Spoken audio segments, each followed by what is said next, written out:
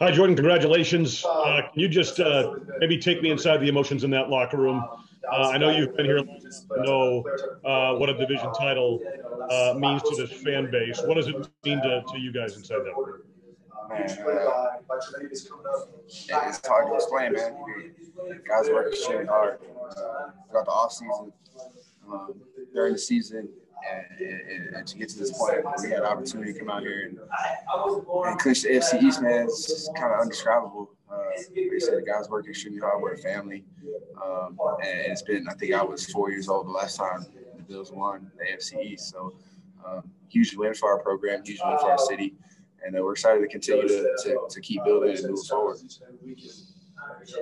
This has been part of something larger than this season. Like I said, you've been here as you've built this, and then we're able to take advantage of some of the dynamics in the division, how things changed a little bit in New England in particular. The question was, would you be ready to walk through the door, that window of opportunity? And it's clear you guys will. Can you kind of frame it maybe just as part of what's happening on a larger scale?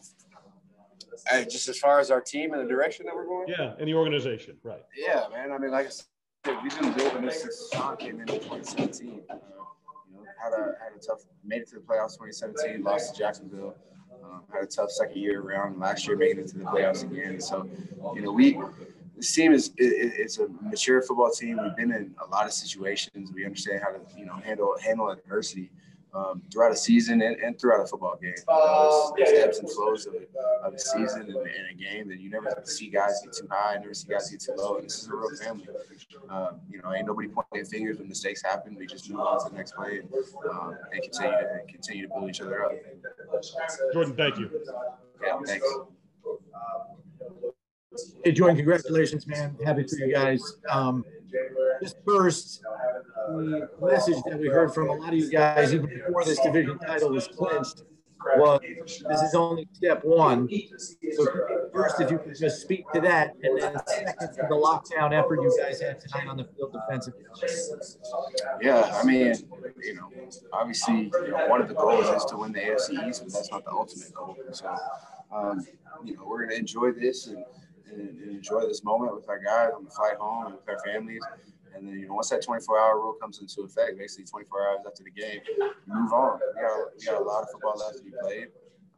And like I said, this isn't our ultimate goal. Obviously, our ultimate goal is to win the Super Bowl. And, we got a Monday night game against New England next week to continue our step forward in that direction. And then just quick, it just looked like you guys were a step ahead on defense all night tonight. What kind of had you guys playing downhill and so confidently? It almost was like you guys knew what they were running. Yeah, our coaches put together a great game plan. Throughout the week, we all felt confident in our assignments and what we were doing and how Denver was going to try to attack us. And I thought we handled our play action game. Early on, they had a couple of runs, but we were able to handle that and shut that down. And obviously, then they were playing from behind towards the end of the game. And we were able to get off the field, had some key takeaways, Jerry's with a touchdown. Just some big plays that were able to change that game around. Congrats, man. Thanks, Chris. Hey, Jordan, congratulations. I appreciate it, Vic. Jordan, just the process. I wanted to ask you about, it feels like this win or this division championship, I know it's one rung on the ladder, as you just discussed, but it feels like it's in line with something you've been a part of now for 4 seasons. That Sean McDermott preached from the minute he got here. The process. Deion Dawkins was talking Thursday, saying, in and out as far as believing it because, the 18 season and so forth. Give me your handle on the belief in that and how much that plays into what happened today or this season. Yeah, when Sean came in, there was a different culture that he was trying to build in Buffalo. And, it took the right group of guys to continue to build that culture and to continue to understand the expectations that, Coach has for us. And, we understand the expectations, that he has for us. And so, it's just, like I said, it's been building, man. We have made it to the playoffs in 2017, ended up losing. We were able to learn from that. You know, wasn't very good in 2018. You know, same thing in 2019. You know, we're one play away from winning the playoff game. And, you know, I think just, you know, those experiences that we went through, the hardships that we've gone through, it's all led up to this moment right here for us to be able to win the AFC East. And, you know, like guys like Mike and myself and Trey basically been here for 4 years. You know, just continue to build that and then add the guys that they brought in, man. It feels really good, man. It feels like a long time in the making, but it's been worth it. It's worth it. Fair to say the process works? Yes, fair to say the process definitely works. Thank you. Yeah. Jay Poyer, what's good? Mookie Hawkins, welcome to Sports 1080.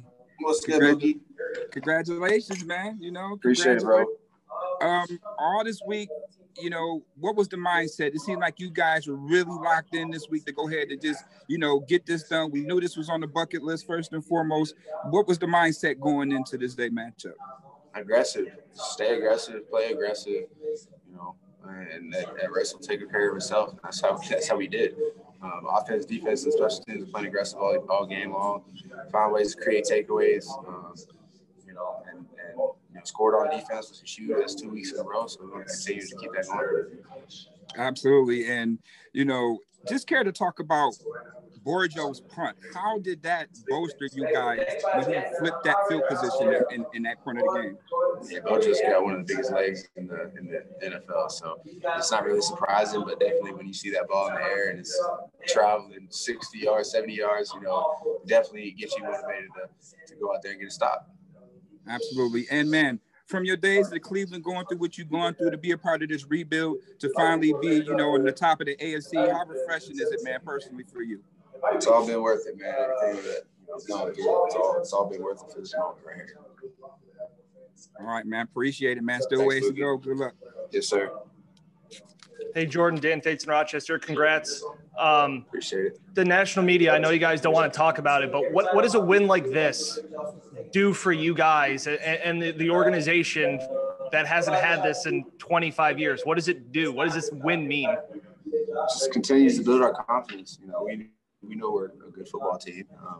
Like I was saying earlier, this isn't our ultimate goal to win the AFC East. You know, obviously the ultimate goal is to win the Super Bowl. So, you know, we got a lot of work to do. We got two regular season games left, a primetime game on Monday night next week. You know, we're going to enjoy this victory, but, you know, like I said earlier, 24-hour rule, we're going to be ready for the Patriots on whatever day they have us coming back. Congrats. Thank you.